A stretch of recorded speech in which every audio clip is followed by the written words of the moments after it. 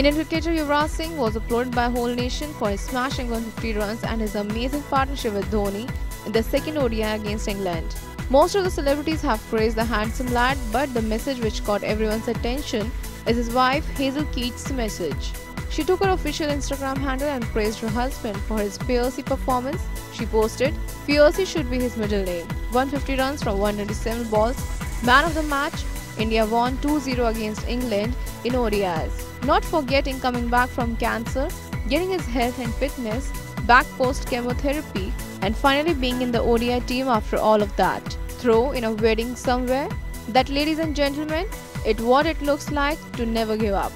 There is a difference in surviving cancer and beating cancer. Do it again with Yuvraj." Well, of course, everyone would agree with her. Honest report.